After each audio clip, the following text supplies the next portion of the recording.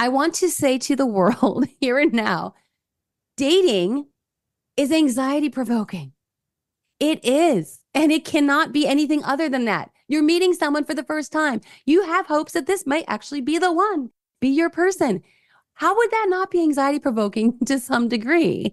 Now, we can use the tools you and I have talked about today to minimize that, to get more grounded, to be more composed, as you guys talk about, to think more clearly and rationally. But to think that you're not going to have some butterflies on a first date is ridiculous. It's irrational. So we need to approach dating from a more measured and calm and psychologically flexible.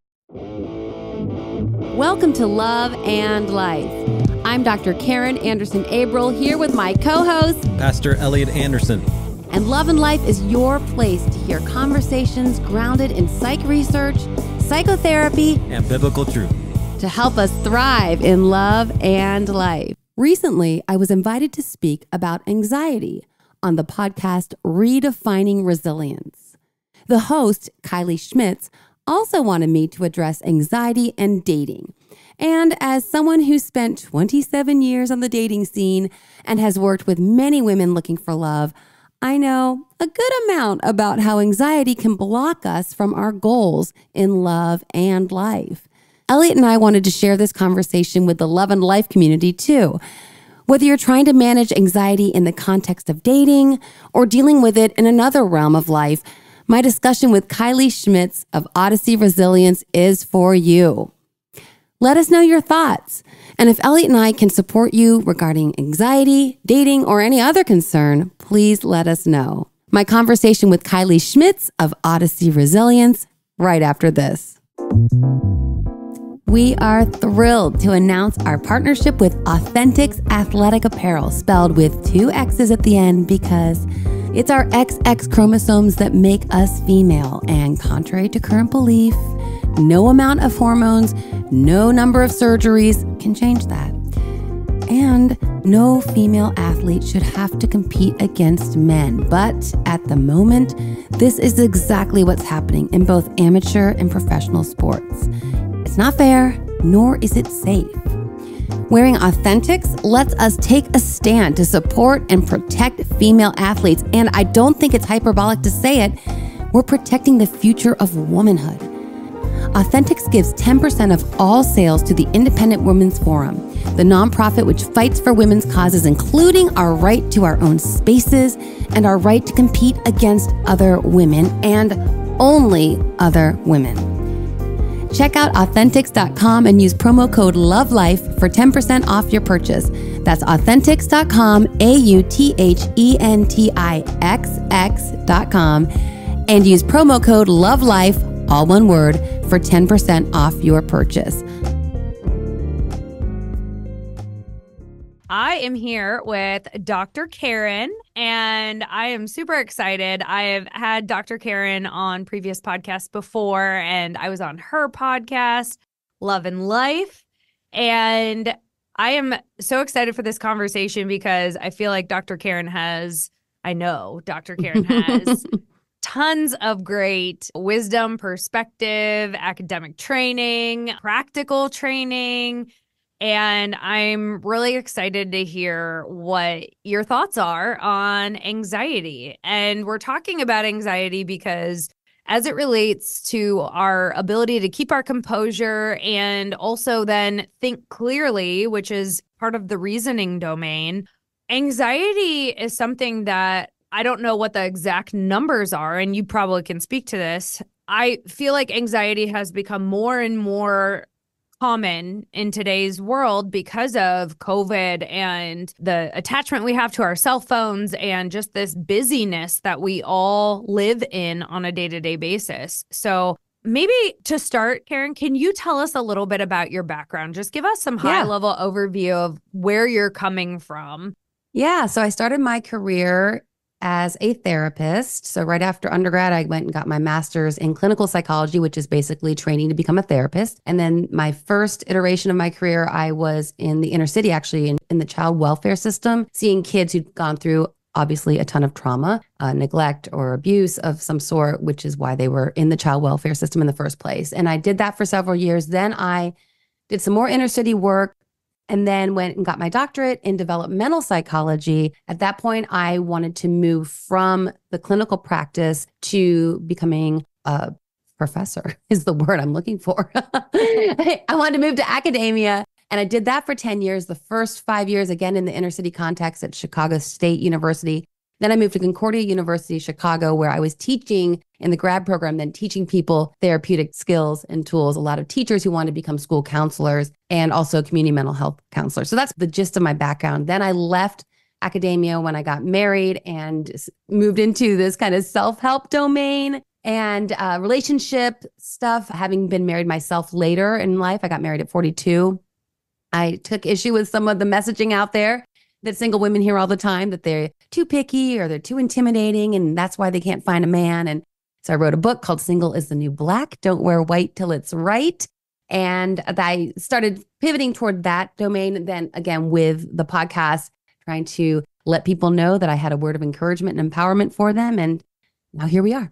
Yeah. And I love the word empowerment because when I think of you, I think of empowerment and taking personal responsibility for your life, for your love life and your relationships, and just creating the life that you want for yourself. And we are super aligned to that from an Odyssey Resilience standpoint and the message that we send on this podcast. So I wanted to have you on to talk about anxiety because I think, one, it's running rampant in our country today and across the world, actually. It's not just us in America. It's all throughout the globe. And little bit later on in our conversation, we're going to dig into anxiety and how it shows up in dating and relationships. So let's talk a little bit right now on just anxiety in general. How do you describe anxiety?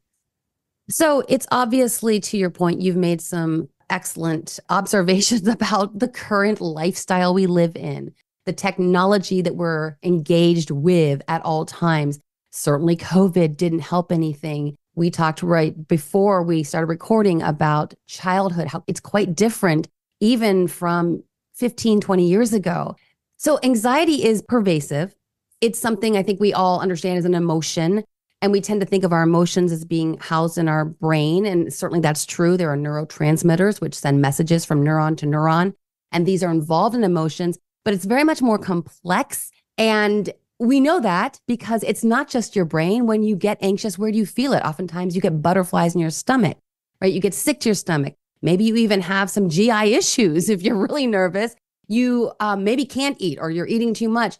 So we know that it's a holistic physical experience, also emotional. So it's really hard to kind of pinpoint what is anxiety, but we've all felt it. And we all know that sometimes it can seem to be out of our control, out of our ability to manage. We know that in the brain, anxiety is going to be part of the amygdala. It's going to be part of the system in our brain that is more animalistic, so to speak. So it's less evolved. The frontal cortex is where we have that rational, logical, able to be calm, think through a problem, anticipate the consequences. The anxiety is housed in that more primal area of our brain, the limbic system, where we're just like reacting, the fight or flight kind of responses. So we feel it on so many levels, emotionally and physically. And I do want to take issue, however, with some of what we're seeing in the common discourse. We definitely have levels of anxiety. You look at any metric, any kind of survey, any kind of research that's out there. But we've also, as a culture, we've really stepped into a biomedical model, meaning that we frame and diagnose the myriad human emotions, which make us human, and we often pathologize what is really in a reasonable response. So for example, people will say, I have social anxiety. Well, most people are nervous to enter a room full of people at even a cocktail party where they don't know anyone. That's not social anxiety. That's called a normal human response to a novel situation. And so we have a lot of this discourse that concerns me because, as I said, it medicalizes normal responses. Public speaking is it's always rated as one of the top fears. Now, for people like me who've been a professor and people like you who've done keynote speaking, it's maybe not the fear that would be for someone who hasn't had that experience. But to then say, oh my gosh, there's such an uptick in anxiety. Yes, I do think there is some based on the factors we talked about a moment ago. But I also think we have to consider when we have this conversation that we have medicalized much of the range of human emotions. And I don't think that's empowering, A. I think it's actually very dehumanizing and lacks empathy. Yeah. Well, and it sends the message that we are helpless and hopeless. Yes. Without medical intervention. And there you go. Here we go. Yep. And so the message I really want to send to people listening is we do have the ability to use tools and tactics organically that can help us lower our anxiety, lower our cortisol levels, and manage the difficult situations that may give us anxiety, but they don't need to overpower us. They don't need to own us. We can keep our composure. Yes. As your prongs, one of your main pillars. So completely resonate with that so strongly. And I think it's a word that needs to continue to be discussed. It's a notion that is not being at the forefront of the conversation. And it's so disempowering, Kylie, as you said. The word that comes to mind, and I have a great book to share with your listeners called Cleaning Up Your Mental Mess by Dr. Caroline Leaf. And she provides a very structured approach to helping move toward exactly what you said, strategies that will allow you to, if you do get these panic attacks, this overwhelming anxiety, and that's another thing. People will use terms in a colloquial conversation that don't make sense. People are not having panic attacks just because he didn't call back when they texted him. They get hyperbolic because these terms, which I do think came from a pure place of trying to raise mental health awareness, trying to help people. But then these terms become, and then people adapt them into their vernacular, and they're saying, oh, I had a panic attack yesterday. You didn't. If you had a panic attack, you would literally think you were dying, and you probably would have gone to the ER. Right. Okay, the fact that you got keyed up and overly emotional, that's not a panic attack. And again, that's not, it's very unempathic to someone who truly has those kinds of experiences. All right, back to my point. To your point, there are strategies we can take. And I borrowed this term from Dr. Caroline Leaf when we have this neuroreductionistic. So getting those neural pathways we talked about, the neurotransmitters. When we reduce it, we say, oh, your anxiety is because, or your depression is because you have low level of serotonin. It reduces the human experience to just these chemicals bouncing around in your brain, suggesting that, oh, you have a chemical imbalance, which, by the way, has been totally debunked, has been for years. In fact, honest psychiatrists never subscribed to the low serotonin related to depression and anxiety model that has been there for a long time. But that model, that medicalization of depression served Eli Lilly quite well in order for them to sell Prozac. And this is very cynical of me to say, but I think very honest of me to say. As a psychologist, I feel an urgency to let people know that much of the research that is out there on this topic of depression and anxiety is funded by pharmaceutical corporations. They are the beneficiaries of us all believing that we have these conditions that, again, neuroreductionistic conditions that we have a broken brain and it can only be fixed with medication, as opposed to what you're saying. We can have lifestyle strategies that make dramatic improvements on our emotional well-being. Well, and the interesting thing about the brain is that it's a muscle, so it can grow. And different parts of your brain, the limbic brain that you talked about, where our anxiety lives, it actually can grow. And so the more anxiety that you feed into, essentially, the more anxiety you're going to feel. And it's this vicious cycle that if we don't recognize that we can put a stop to it, that we have control. And growing up, no one ever told me I can control my feelings. I can control how I manage my emotions. No one told me that I can control how I react to situations. I just thought that when I felt an emotion, it was outside of my control. And I just had to ride the wave until it was over and find something that made me feel better.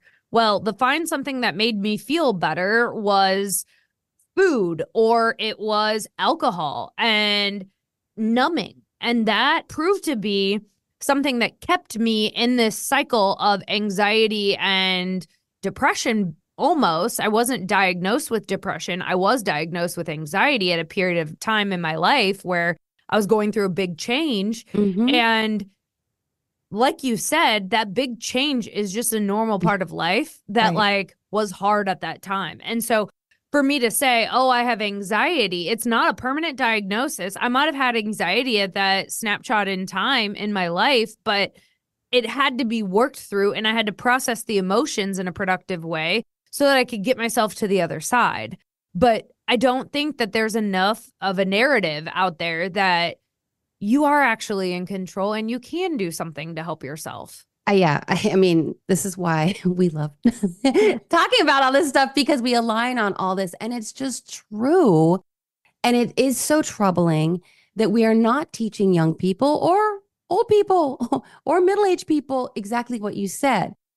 And this biomedical model reinforces the notion that there's nothing I can do because it's just the way my brain is wired. And to your very important point, we can rewire our brains. We are able to strengthen the connections that bring us joy and happiness and contentment. It's truly a pathway. When you think about it, the neural pathway that we spoke about earlier with these neurotransmitters that are going from one neuron to the other.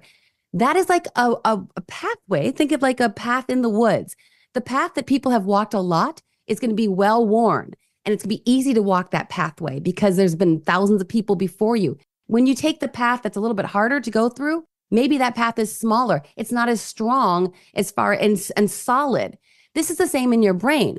So if I keep going over and over again with these negative thoughts about whatever the case may be, or for single people, as I was for a very long time, I'm going to be alone forever. I'm going to be alone forever. Well, that thought is going to lead to a lot of depressed feelings, right? Because it's a very disempowering, very sad notion to think that we're wired for community and to think that I would not find my person if that's my heart's desire. That's going to make me depressed. When we take that thought that we want, the thought that empowers us, the thought that brings us joy, the thought that brings us peace, and we make that the path that's well worn. Yes. By rewiring our, and it's a discipline. Kylie, and I know you're all about that because you're into training, and Chris is too, and that's his thing. And so it's a discipline, the way you discipline your body. An athlete puts his body in very uncomfortable situations. We have to do that with our mind. So when we feel anxious, we say, okay, take a beat. I don't want to have this thought. This thought is not empowering me. This thought's probably not even true. It's probably what we call in psychology a cognitive distortion. It's probably a lie that we've been telling ourselves. And we purposefully, in that moment, redirect our thinking to an empowered thought, a thought that is probably, like I said, more true and will bring us joy and peace. And let that pathway be the one that's reinforced time and time again. At first, it's going to feel phony. You'd be like, no, I really believe this lie. I just do. I believe this lie. But as you train yourself, you fake it till you make it, it gets easier and easier, just like when you're trying to do some push-ups. Yeah. And it's so interesting because we were having a conversation with Chris's brother, who is interviewing for a really cool new position. And he's like, man, I don't know if I'm going to get it. And it was like, well, what is the worst case scenario? And he's like, well, worst case scenario is I don't get the job and I love my job now. So it really wouldn't be that bad if I didn't get the job. And I also said, there could be an alternative here that you may not want this job, right?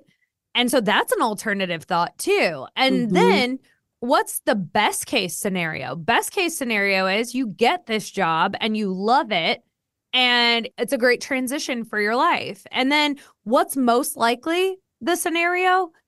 Well, you're probably going to have a really good conversation and you're going to have a feel at the end of that conversation whether or not it went well, or if it didn't go well, that's okay because you've already said that it's really not that big of a deal if you don't get it, right? But we walk ourselves through because our brain is naturally going to go to the worst case scenario. So we have to retrain it to think about best case scenario too, right? If we're only thinking on one half of the coin, we're doing ourselves a disservice because it's not giving us objective perspective. So that's that cognitive bias that you were talking about that our brain has a tendency to default to. So when we can say, hey, you know what? I'm going to think about the possibilities here too, and what kind of opportunity could come from this. And, we have to also think about what's most likely, because at the end of the day, most likely it's going to go well. Right. Especially if you anticipate and put that energy out there of, I believe this is going to go well. Because we've all had that problem or that situation where we've had to go to a party or something and we're like, I'm not in the mood and I don't know anybody. I'm not going to be fun. And then you go with that energy, exactly what you expected to happen happens. Yeah. But sometimes you hype yourself up, you put on some music, you're like, I don't know anybody, but I'm going to have some fun. I mean, that's a reality too. But I loved your point, what you were teaching him. And this comes from, and you may have another name for it, but in the therapeutic realm, we talk about psychological flexibility. So you were helping him be more flexible in the possibilities. And instead of getting locked in, like we were talking about, taking that path of it's going to go badly and da, da, da. And you helped him. And this is from ACT, which is acceptance and commitment therapy, which is it's a third generation cognitive psychotherapy, which is really powerful for people who find themselves stuck in these, like you said, these cognitive distortions, these, again, lies. They're lies. I like to sometimes bring it down to just the ultimate truth is that a cognitive distortion is not true. And we entertain them in our minds, which are very easy to do. We are living a lie. So this is from Dr. Stephen C. Hayes' work, and he's the founder of acceptance and commitment therapy, which they call ACT. And he's been on my podcast twice. So if anyone's interested in that, they could check that out on Love and Life. But yeah, psychological flexibility is very, very helpful. There's other tools we can use. One of my favorite is called Rational Emotive Behavior Therapy by Dr. Albert Ellis. And this one's ACT is a little bit more zen. Like you get distance, you defuse from your thoughts because sometimes your thoughts do seem to be out of control and you can't control them. So you try to take a step back and realize, okay, this voice in my head that's thinking this thing, let me get defused from it. Because sometimes we think our thoughts are ourselves, but they're not really. We can look at it more, like you said, objectively and go, that's an interesting thought. And Dr. Hayes even recommends that you name that. Oh, that's maybe that mean girl that is in a lot of our women's heads, that mean girl that's telling me I'm too fat, that mean girl that's telling me I'm not enough, that mean girl that's saying I'm not as cute as that girl, or my dress is not as pretty, whatever the case may be. And just maybe you give her a name. Let's not call her Karin, by the way. Karens have taken a hit recently. I happen to have an IN because my father was half Norwegian. So I kind of, Kylie, I'm going to start calling myself Karin because that's the Norwegian pronunciation, because really, it's been rough. Anyway, don't call the mean girl in your head Karin. But Dr. Hayes, he recommends naming her. So I don't know. I don't want to give her a name because someone out there will have that name. But or just call her mean girl and just be like, that's interesting, mean girl. And you can talk to it. That thought is my mean girl talking to me. And then you can have a little empathy even for the mean girl. You can say, I know you're trying to protect me. You're telling me that I'm not good enough because you want the best for me. It's a really twisted way, but you want me to have more in this life. But your approach isn't working for me. So even just by talking to that thought in your head, you defuse. Now, Albert Ellis with his REBT, he gets in the ring and he puts on the boxing gloves. I love this one because I'm kind of combative, I think, by nature sometimes. I had two big brothers. I had to. It was survival of the fittest in my home. So when I have an irrational thought come in my head, and this happened to me a lot when I was single all those years, I'm going to be alone forever, example I brought up a moment ago. I would just tell myself, and Albert Ellis just tells you to identify and then speak to that, dispute that irrational, what he calls belief. Mm-hmm. And he says, to your point about a snapshot of time, it's irrational to think that because you had anxiety for a snapshot of time, a season of your life, that you're for sure going to have anxiety for the rest of your life. That's just irrational. Anyone knows that. We change. Yeah. Humans grow. Tomorrow, something that you've been dreaming and hoping for could magically show up. Right. I wouldn't say magically because I believe in God, but so he says to dispute. And so I would take issue. I'd be like, well, that's irrational. That's irrational to think that. And then you replace it with a rational thought. Just because I'm single right now does not mean I'll be alone forever. In fact, it's really irrational for me to think that because here's a rational belief. I have a lot of friends who love me. My family loves me. It's actually more likely that I'm going to find a man who loves me as well. And so you can do these exercises like we were talking about earlier that can concretize what feels out of control, all this free-floating anxiety. There are strategies. And it's, again, like we said, put in a little work with it, get disciplined about it. But if your mental health matters, How about be empowered about it and say, yes, I can take charge of this, instead of going, oh, well, I guess I have a broken brain. Better get on some meds. I love that. I love what you said. And I know the concept that you're talking about in NLP, it's called disassociation. Okay. Where essentially you take yourself out of the first person seat and you go to a third person perspective where you're like the observer of what's going on in your life. And it takes the emotional attachment and creates distance between it so that you can think more rationally. And you're almost like watching your life in an arena and you're a spectator. And when you take on that position, you can be a little bit more objective with how you're interpreting, and you can dispute and discard some of those beliefs that, and right, challenge them, get your boxing gloves on and challenge some of those thoughts so that you have a more productive or constructive outlook on your situation. Because you're right. Whatever you believe, you're right. Whatever you believe, you're right, because our brains are hardwired to go look to confirm our beliefs. So if you believe you're going to be single for forever, you're right, because you're not going to be in a headspace where you're going to attract that kind of love and affection from somebody else. You're going to be looking for reasons why that person you met at the library or the person you met at the coffee shop isn't going to be interested in you. Oh, she's cute, but there's no way she'll be interested in me because I'm meant to be single for forever. Well, you're right. So you're not going to ask her out. You're not going to, have a conversation. You're just going to be awkward and probably like say, oh, sorry, I bumped into you. Right. Instead of striking up a conversation and say, I don't know, this may be forward, but if you're single, would you want to grab coffee with me sometime? Yeah. And having worked with a lot of single women, oh my gosh, they are craving men to step up in those ways.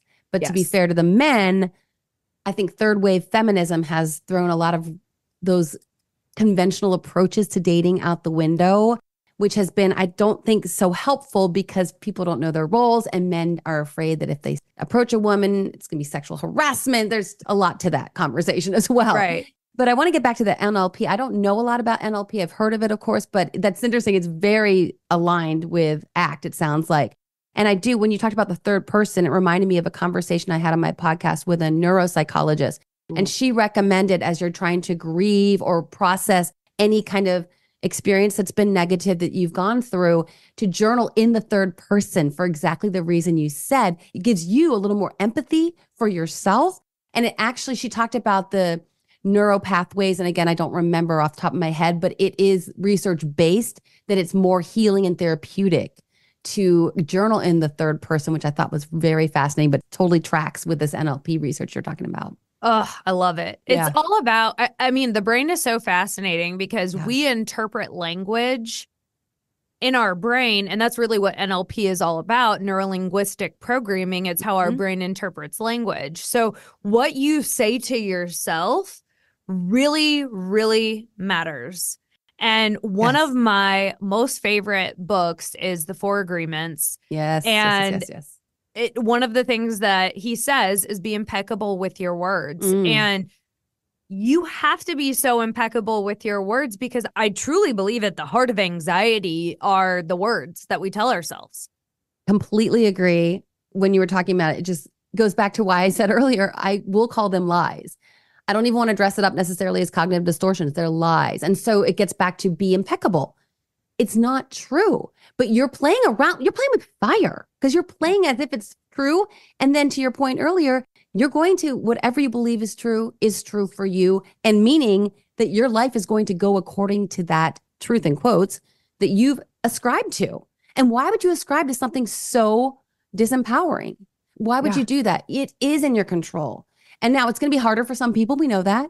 Like you said, you wish someone had pulled you aside when you're little and said, hey, you don't have to feel a certain way. You can actually, in this moment, you can change your emotions. And some people, well, we have phrases in our language, getting back to language. I can't help how I feel. Yeah, you can. One of the most empowering things I ever learned was the idea that no one can make me feel anything. When you're little, Mom, he made me mad. No, he didn't. No, he didn't. Something happened and you had an emotional response. He did not make you have that emotional response. Now, this, again, it's going to be harder for people who've gone through trauma and they can get triggered at things.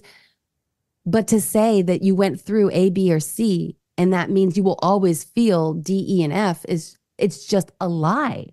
And we know so many success stories from people who I'm sure you will have on your program or have had on your program who have gone through things we can't even fathom, but they've been able to embrace this philosophy for living and make huge strides. And of course, those are the stories we love to hear.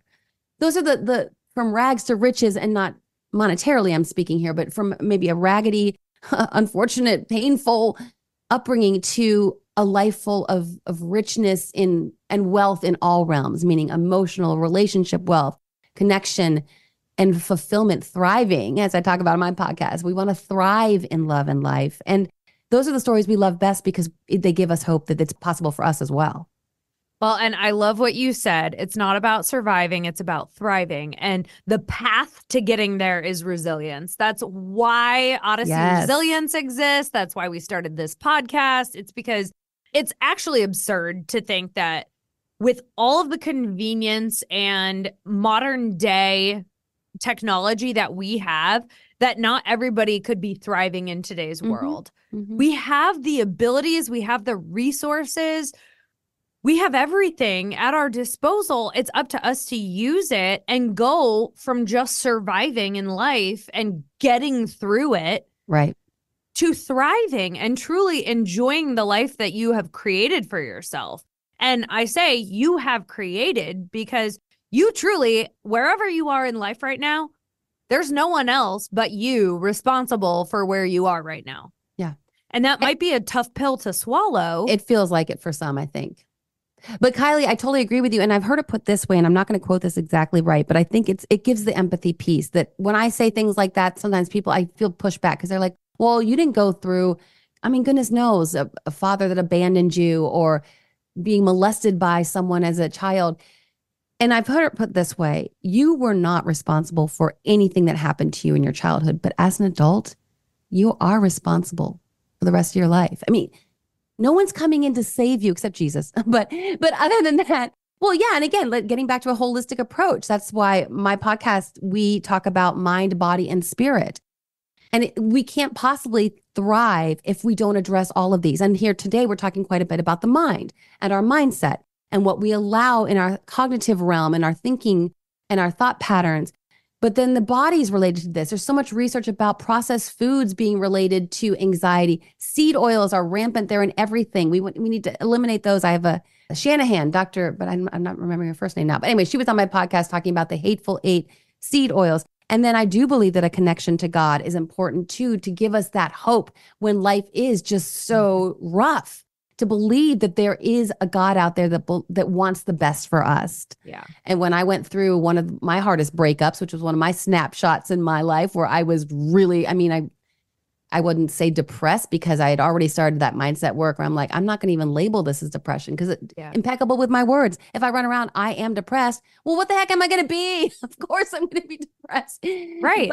But yeah. So I was working at that point in my own life and realizing that I needed to recognize that this is a season and I'm going to move through it and I'm going to move through stronger. And one of the things that I leaned into was the work of Joel Osteen, who is a huge advocate of hope.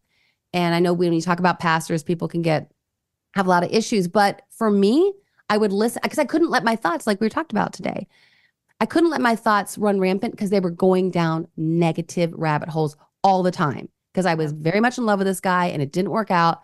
So I had to literally tell myself, Karin, I can't trust you. Driving out I lived in Chicago at the time. My family was in the suburbs. Driving out to see my family, I couldn't trust myself in the car for 45 minutes and an hour. I had to put on CDs. This is way back. CDs of Joel Osteen's sermons because I needed someone else to help guide me toward hope and faith and belief. I couldn't trust myself at that time. And so again, that's that holistic approach to leaning into the resources we need. It really is a holistic model. Mm-hmm. I don't think we can take one of those elements away from the equation and expect to thrive. And I love what you said because finding the right resources is so essential to getting help and making progress for yourself. And even just going through a bad breakup and talking to somebody like you who got married later in life you're not even 40s is not even old anymore. 40s is like the new 30s. But even just talking to you about my situation made me feel like, okay, you know what? If I have to wait a few extra years to find the right person, I'd rather find the right person and just enjoy my single time leading up to that point than sit here and sulk and go to the depths of despair thinking I'm hopeless. And so it's talking to you and just reading your books and knowing that there's somebody out there in life who had to wait also made me feel like I was less alone and I was less unique in my situation. And when you feel like you're in community, you have support networks that can lift you up and give you the hope and the faith maybe that you need in order to think positively about what the future holds for you. It's when we get to a place where we feel hopeless and we don't see evidence of improvement out there that we start to get really depressed, or we feed into the anxiety and we can't pull ourselves out of it. And, you know, whether or not you believe in God, just believe that the universe has your back. You know, we are a collective of energy as humans on this planet, and everything on the planet has energy, and the energy all works together to create this beautiful world that we live in. And at the end of the day, it's our human desires that create angst and create negativity for us. And so it's up to us to see the good aspects of the world. And sometimes when we get into a place where we're super negative, everything is negative. And we can't discern between what's good and what's bad anymore. And it's just all bad. And so you have to believe that there is good in the world and you have to look for it. And you brought up the community piece, which is huge. And this is something that also can be rough. And I think this is something that also the people who spend a ton of time online, and also we use technology to disseminate a podcast like yours, my podcast. I used to be pretty busy on Instagram promoting my podcast, believing that I had something encouraging to share, something empowering to share.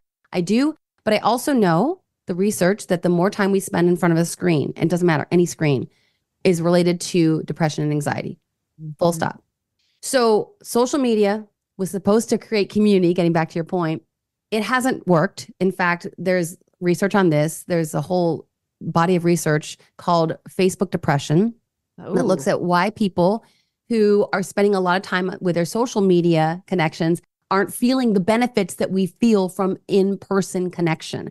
And that's now research-based, that we don't feel that same intimacy. It doesn't give us that boost in our emotional well-being that having a community does. And I fear that, again, getting back to what we talked about earlier, labeling ourselves, oh, I have social anxiety. Let me go find some group online that also has social anxiety, and then we'll all commiserate.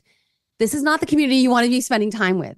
Yes, get some empathy. Yes, get some support. Maybe go to a therapist who's an empowered therapist, not one who's going to like, oh yeah, let's keep you ruminating in your social anxiety identity.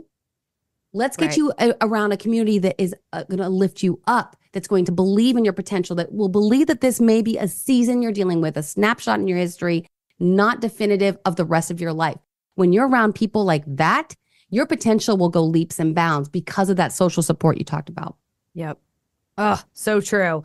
Okay, I want to switch gears because we've touched on anxiety in relationships and dating, but I think we could go a little bit deeper in this. And I talked to a few of my single friends and got some questions. So I'm curious, what are some of the dating trends that you're seeing now in today's world? Yeah, so obviously the apps have really taken over dating, and that's not a bad thing. People do meet people through the dating apps, and that can be great. They can also feel very dehumanizing. The swiping, there's the process of no. So I think people feel commodified a bit. The women it's transactional. It's very transactional. Yes. And I mean, so many paths we could take with this. But Kylie, I think we would, as women, we have seen that social media, and getting back to the Dr. Jean Twenge research I talked about, we do find that girls, now thinking adolescent girls, young girls in their 20s and 30s, they use social media differently than boys. And so they do a lot of comparing themselves to others. We see now that women feel that they have to look perfect. We have people going to plastic surgeons saying, can I look like this filter? I don't like how I look, but I like this filter version of me. So we have what I think some of the basic elements of male-female connection are now exacerbated by technology, by social media. And like you said, transactional, feeling commodified, feeling that it's not the personal connection, even though it can be a tool to getting a personal connection to happen. So I don't want to paint it as a horrible tool. It can be a nice tool, but that's the trend that we see. We also see, getting back to today's conversation, we see the trend of pathologizing normal dating experiences. Like I have a lot of women in my community who will say something like, I know I have anxious attachment. Okay, well, as we've talked about, that's a label that suggests that in every relationship that you experience, you will always have this anxious response to it. I want to say to the world here and now, dating is anxiety provoking. It is, and it cannot be anything other than that. You're meeting someone for the first time. You have hopes that this might actually be the one, be your person. How would that not be anxiety provoking to some degree? Now, we can use the tools you and I have talked about today to minimize that, to get more grounded, to be more composed, as you guys talk about, to think more clearly and rationally. But to think that you're not going to have some butterflies on a first date is ridiculous. It's irrational. So we need to approach dating from a more measured and calm and psychologically flexible, like you did with your boyfriend's brother. Is that who you were talking to about the job interview? Yeah. We can take that same kind of skill set to a first date, for example. So those are the kinds of trends that I see and that also trouble me a bit. What are some best practices or suggestions you would have to the single folks who are going through it right now? Okay, so the things that, and again, this is coming from someone at 34, I called off an engagement 2 months before the wedding. I was back on the scene. Sex and the City was very therapeutic at the time. I was like, I need to see a model, like you were talking about earlier. You need to see a model of someone who's been through something like this and has come out the other side okay. So yeah, I didn't get married till 42. So every configuration of relationship I experienced, I broke hearts. My heart was broken. Been there, felt that is what I always say. But when you're in the trenches, you really have, and it gets back to mindset, Kylie, because it always does. You either go, again, this is horrible. I mean, I hear this, dating's horrible. It's not worth it. Forget it. Okay, that's an option. Then you need to really change if you're dating because you're wanting to meet your person and you want to partner through life together with someone, with your soulmate, hopefully the love of your life. And I don't think that that's being overly romantic. I think that that's what most people deeply desire. Mm-hmm. If you are dating for that purpose, then part of that is picking yourself up and dusting yourself off and moving forward. And when you have your heart broken or when, I wish I'd counted how many first dates I went on because I think that would be very helpful to just encourage people to know, like, I know you've had 70 first dates in the last couple of years. If it's worth pursuing it, it's worth going through the trenches to get it. And these are, again, so many mindset tricks that I had to use on myself as a psychologist. One that I would tell myself, Kylie, which I was really, I don't know when I heard this in my dating journey, but I remember, because sometimes when you're out date after date after date and it's not working, or you date for a couple months here and there and it's still not coming together, you can get so demoralized. I remember at one point someone told me, it only takes one to be the one. And that took the pressure off in a way because I don't know what else.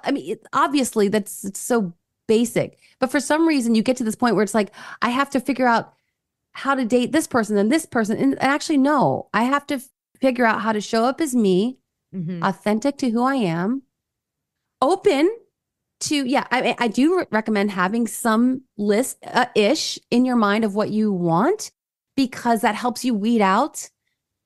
And as you and I have talked about before too on podcasts, the values that you possess are one of the most critical elements of your connection. And so to know your values, which is that self-awareness, to understand who you are, it'll help you weed out, because you might be like, this guy's so hot, but I can tell because he mentioned that he kind of told a white lie here and he He's not afraid to call in sick when he's not sick to work 25 days a year. You're like, I'm a person who values integrity and honesty. So this isn't going to work, though he is hot. It helps you have that clarity that you need when you're essentially trying to ascertain if it's a fit in the midst of trying to have a good time too. Right. So things like that, I think, to get some brass tacks for when you're in the trenches to try to stay hopeful. I think about my dating journey and some of the things that I anchored to. One, I tried to be as objective as possible. So outlining what I wanted in a relationship was super helpful, like you said, in remaining objective to the list. And it's not like I was super attached to every line item on that list. And if one item on there was not, a box check, then it's a deal breaker. I identified the deal breakers, and then I identified some like nice to haves, but not need to have in this person. And so then when I saw exactly like you said, what I would call yellow flags, I would address them and determine whether or not it was going to be a red flag, or if the yellow flag was diffused and the flag went down, it's like, okay, I can proceed just with a little bit of caution or vigilance. And that helped me stay objective in my process. Now, I'm curious to know what your thoughts are on maintaining a mindset of abundance.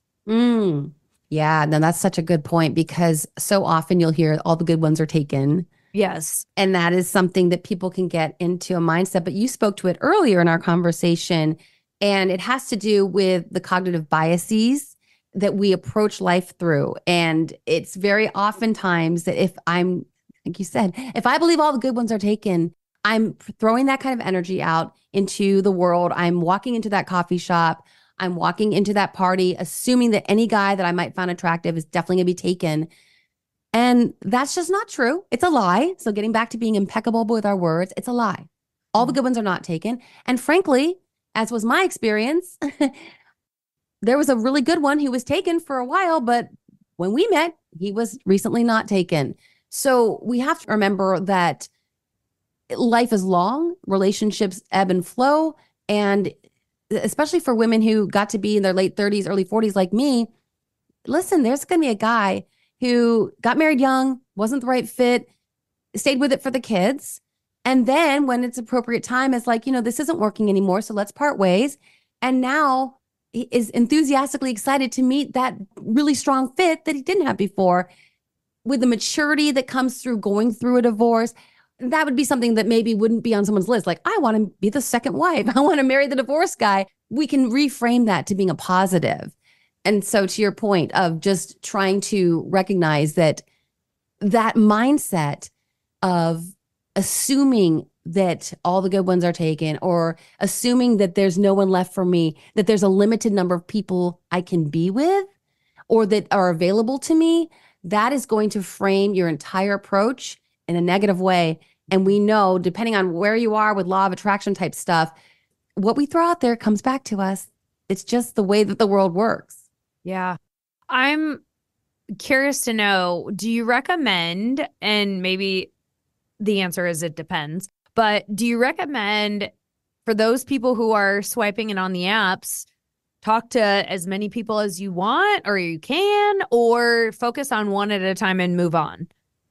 That's a tricky question. To your point, it probably depends, but I think ultimately what can happen, I think definitely people feel this way, that they go out, they have a nice date, and then it's like, well, she was cute and nice and she was intelligent and funny, but here's my phone and here's my app. I can find someone just a little cuter, just a little nicer. So I think it's harder for people to commit now because, and this is the irony of what we were just talking about, some people feel that there's so much abundance of opportunity of potential partners that they can maybe, and I hear this from the single women I've worked with, that they feel that they can't get any traction and they can't get the dating relationship to really get even those first couple months of just, let's see if there's something here to develop, because, okay, one little comment and he bounces back on the apps. So that's a tricky one, Kylie, but I think I would recommend trying to focus a bit,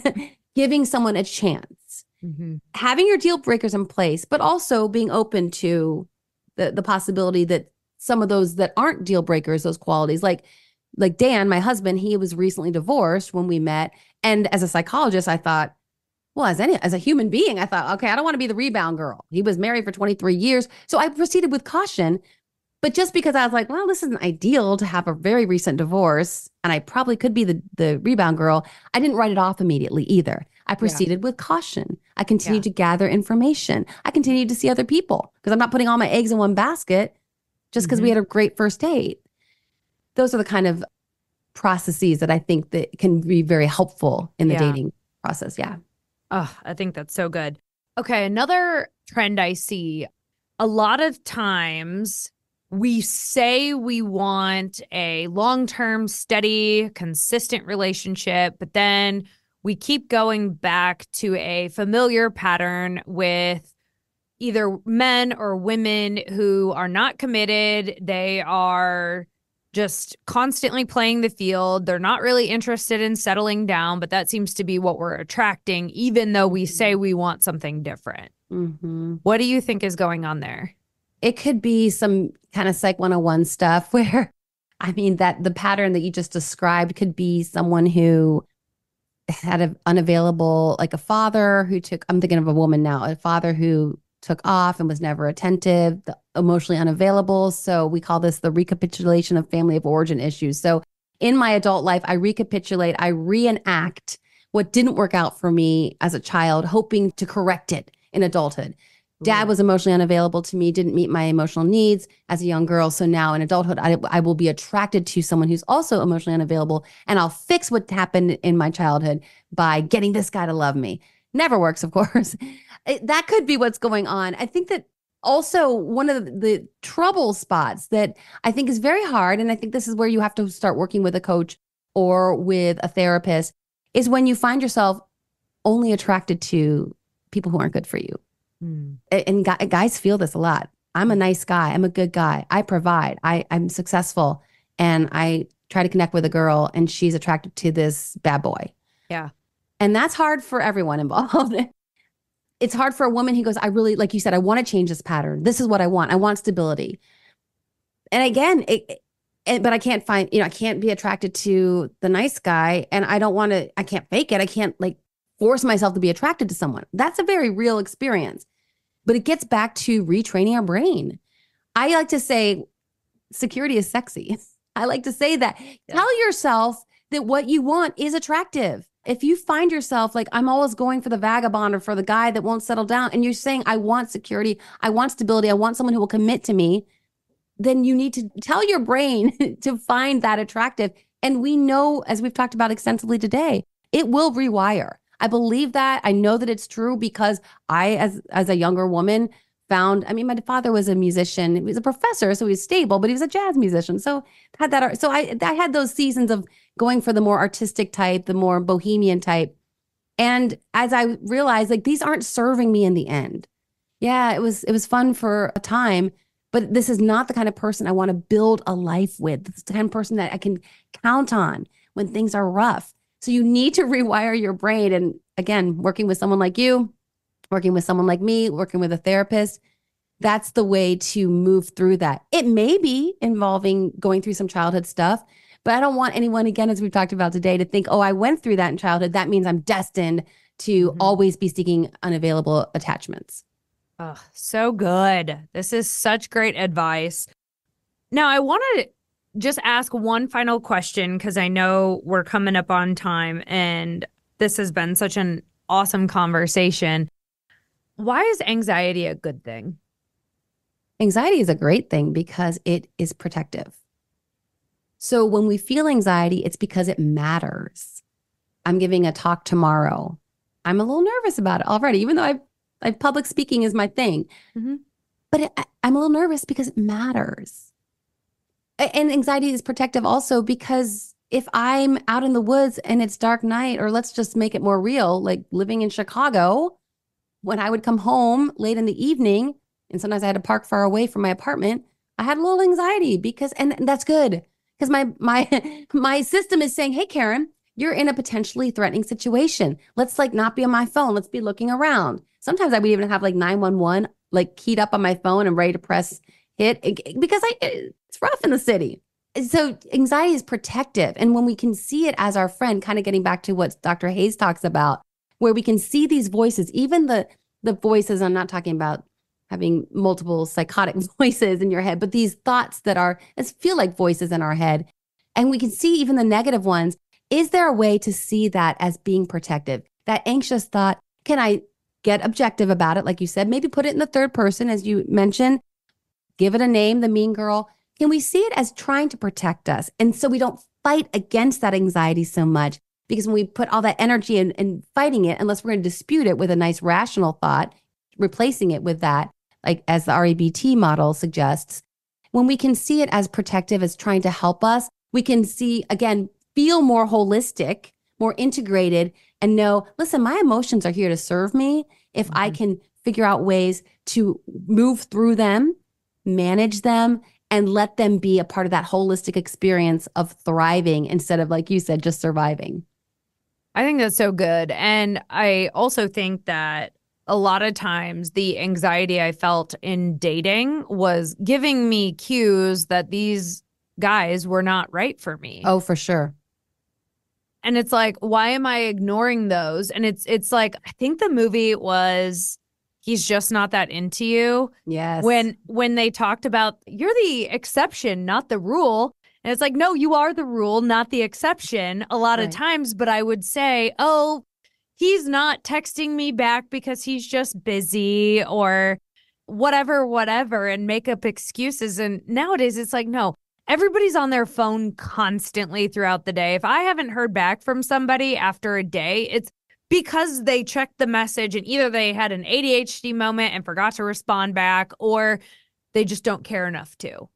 Kylie, that's one of my go-to books, because that book, the movie was based on a book called He's Just Not That Into You.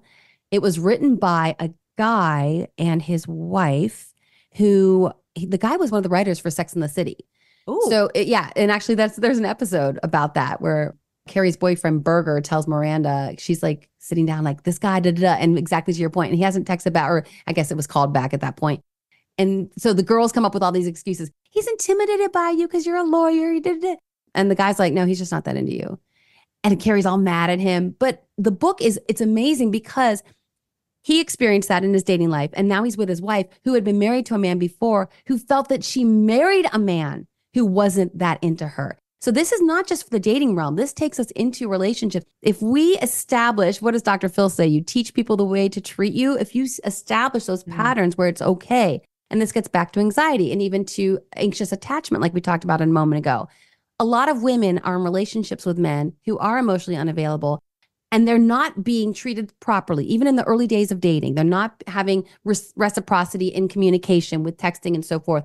And they're going, oh, I don't know, I just have anxious attachment. It's like, no, you're just not being treated right. To your point, this is a sign. This is, again, anxiety protecting you, saying, this isn't a fit.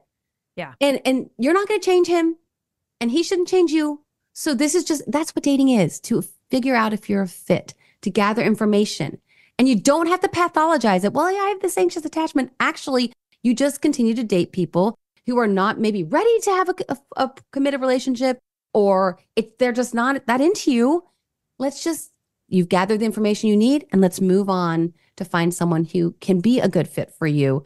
Let's not label everything as anxious attachment. Let's just look for that healthy connection that we all want.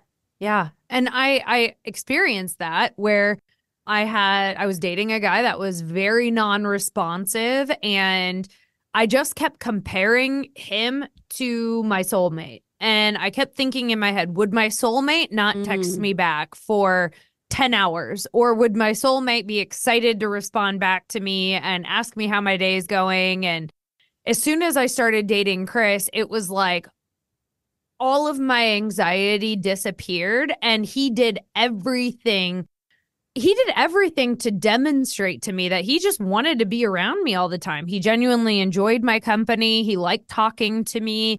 And every time we hung out, we had another date to hang out on the calendar. And like, there was never a time where I was like, well, I wonder if I'm going to see him again. It was always, oh, I know I'm going to see him tonight because we made dinner plans. Or I know I'm going to see him tomorrow after he gets back from his work trip. And oh, by the way, he called me while he was in Dallas on his work trip. And now I don't have to worry about what he's doing or if he's roaming the streets of Texas, like doing things he shouldn't be doing or, making mistakes. And like, I never had any of those concerns because he acted like my soulmate. And that was what I kept comparing him against. And it was an objective comparison to where then it helped me decide what my standard really was. How did I want to be treated? And is he fulfilling that? And always it was yes. And he's going above and beyond the expectation that I ever had and showing me that like Mr. Prince Charming actually does exist. And how cool is it that I found him? I love that. I've never heard of that idea per se, comparing how you're being treated, even in those early days of connection, to your soulmate. I love that. But I can so resonate with what you're saying, Kylie, that when you meet the right person, and this is the thing when you're young and when you're in high school and you go, Mom, how will I know when I met the one? And she's like, well, you'll just know. And you're like, that does not help. Right. And as someone who almost married the wrong person, yes, it's a little nebulous. So I get, but that helps concretize it. This is what I want. This is how I want to feel. This is how I want to be treated. Have that as your metric. But getting to your point as well, when you meet the right person, the things that were a struggle in other relationships where you felt like a little needy sometimes, or I wanted more communication and I didn't get it, the right person, it's so easy. I wrote a song for Dan called Breathing because he had said to his sister, I overheard him when we were first married, he's like, being with Karin is so easy. It's like breathing. It will be easier than you can ever imagine. I know someone who's out there in the trenches and like hurting or just is like, I don't believe it. Get your mind straight, girl. Yeah. Get your mind straight, gentlemen, because it will be easier than you ever believed. Yes. It'll be fluid. It will surprise you. One of the lines from the song is, you were more than I'd ever dared to dream. Like, and I had high hopes. I was a romantic and I called off a wedding because it wasn't the right fit. And once you go through that, you're like, all right, if it's not like top shelf guy, like epic type of connection, I'm not going to do it. Like I'm happy single. I'll be okay. Yes. But once you make that decision and you find it, it's extraordinary. And it's still to this day easy. And you have ex-wife and stepkids and the same. But those things that look challenging on paper, when you're with the right partner, it's easier than you can ever imagine. So I want to offer 100%. That word of hope. Oh, that's so good. And I wish more people realize that once in a lifetime love does exist. Yeah. And you deserve it. Yes. We all deserve it. Yes. And Kylie, for anyone who's in this space, I do want to just a little self-promotion with my book. Again, I mentioned it earlier, Single is the New Black, Don't Wear White Till It's Right, because it came from my experience of being disappointed time and time again. And then starting to struggle, trying to get my mind right. Like, do I really believe in that once in a lifetime love like you talked about? And then being told, well, I need to change probably. There's something flawed with me, right? Because I'm the common denominator. And that's easy to believe. And as single women, sometimes we take that. We're like, well, what's the problem? Let me fix it. Because that feels like if I can fix the problem, then I'll meet the guy. But that's not a bad approach to be reflective and to take stock of your patterns and your habits and behaviors. But ultimately, the message that I want to offer is that it takes a lot of strength to wait for the right one. And you have a broken engagement in your past too. And once you do that, it takes a lot of strength. And I want to give single women the reminder that you deserve, like you said, you deserve that epic love. And you deserve that without having to become a fundamentally different person. You're not fundamentally flawed. It takes courage to wait for the right one. Don't settle, because you will always regret settling. You will never regret waiting for the right person, even if it does take a little bit longer than you anticipated. Totally agree. When you zoom out and think about finding your soulmate, it truly is like finding a needle in a haystack. And why do we expect that dating is going to be easy or quick? Like, why is that a thing? And now that there are so many more complexities to life, it's going to take a lot more for you to find the person that perfectly aligns with you and your lifestyle and your values and your vision for your future.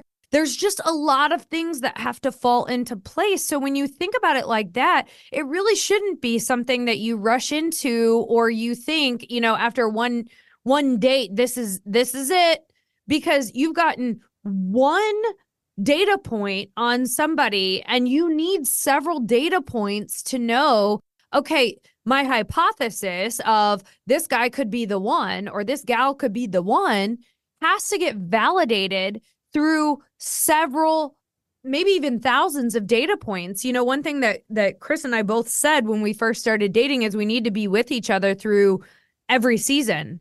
We need to experience a whole year of life together before we're going to know with certainty that like we're in it to win it for the long haul, because there's a lot of variables. I mean, just like you said, an ex-wife, kids, I had a dog. We now have 2 dogs together. I mean, and you think like a pet's no big deal, but like imagine if Chris had been allergic to the dogs, like that would have been a whole thing we had to deal with, right? There are so many factors that have to align. Stop approaching it in a hurry, because it's just not how the world works, and it's not it's just not a simple yes. It's a complex yes, and you have to take the time to explore and gather the information that you need to make a good decision. I completely agree. And working with women in the past, sometimes they do get excited if he's coming on strong. We know that the term that we're using now is love bombing. It can feel very heady at first, like, oh my gosh, he's just so into me. That never worked for me, because I was like, you don't know me yet. Yeah. You don't have those data points.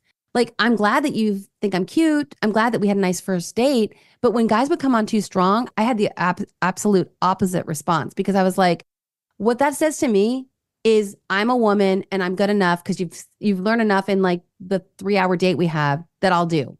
Like, I want someone who sees me, and you cannot see me and get me in 3 hours.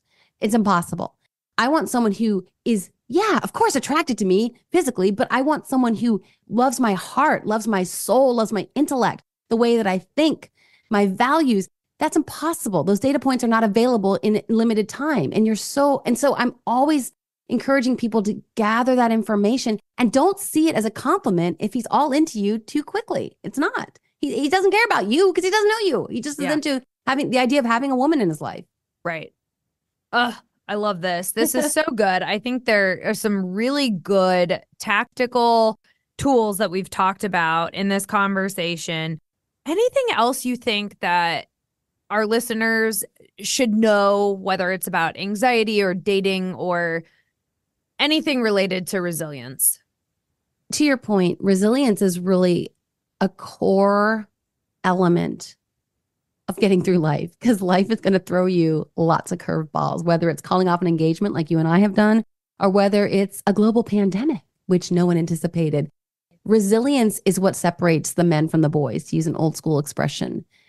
And when we think about tenacity and grit, and there's a lot of research going on in the psych literature right now about those qualities, because we see it's not the people who have maybe on paper all the advantages from idyllic childhood or those sorts of things. It's really those character, the elements of integrity in their character that help them navigate the vicissitudes of life. And the takeaway message, what we're talking about today, is that is something that if you sense in your life that you lack, you absolutely can develop. You can develop that resilience, which is going to permeate all of the prongs of your model that you utilize with your clients.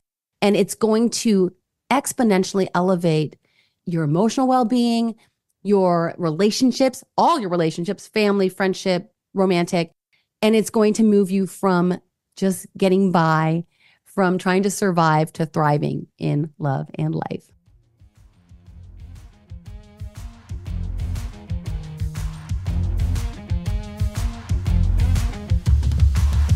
Thanks for listening to Redefining Resilience. To learn more about building your mental and physical readiness, check out OdysseyResilience.org.